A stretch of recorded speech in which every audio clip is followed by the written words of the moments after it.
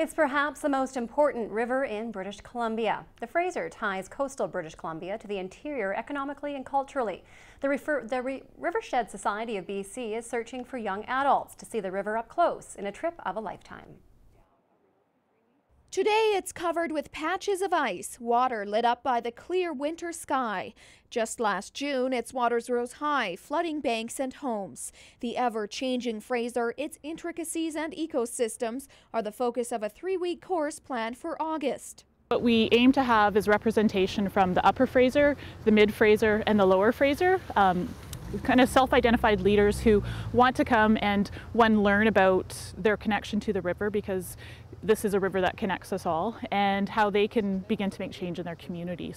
Starting from Valemount, the group will take 3 weeks to travel to Vancouver by canoe, raft, foot and van.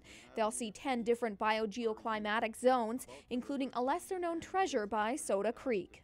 We're actually on these big pontoon rafts that are from World War II, so that's a whole different experience, because that section of the river, I equate it to kind of the Grand Canyon, and I don't know if many people really get that we have this in our backyard, right? This amazing, spectacular scenery. The goal is to learn stewardship, sustainability, and green economics. Our vision is salmon flourishing, people flourishing, so that whole concept that with a healthy environment, we have a healthy community from a people focus and also from an economy focus. You don't really see the landscapes of the Fraser driving the highway. That's what I would say.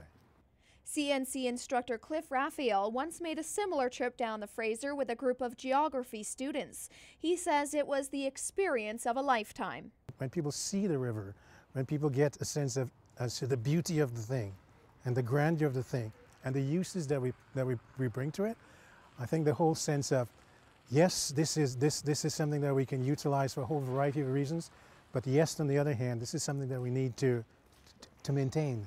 The cost of the 25-day Rivershed program is mostly covered through sponsors, with students required to put forth $1,500. According to Raphael, the benefit of seeing the Fraser firsthand is priceless. Aileen Machel, CKPG News.